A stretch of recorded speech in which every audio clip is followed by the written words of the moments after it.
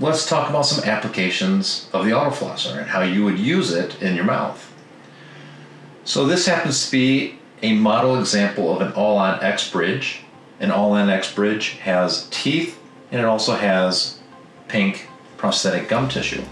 It's going to be important as the user to clean between the pink prosthetic gum tissue and the pink of your own gum line.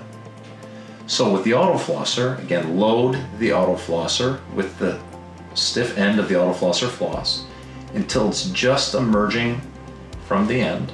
Place the conical tip along the seam, and by using your thumb and pulling the drive wheel away from the tip, the floss will emerge to the other side. At that point in time, using your other hand, pull the floss through so the cleaning portion, the soft cleaning portion of the floss, is located in the space to be cleaned, and simply go back and forth. Use your thumb to press on that wheel. This will lock the floss in the handle. The handle can then become a guide to move the floss back and forth in that space, cleaning the area.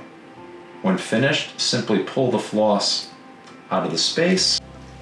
Take the stiff end of the floss back into the loading area and bring it to the end of the conical tip, and you're ready to floss the next space.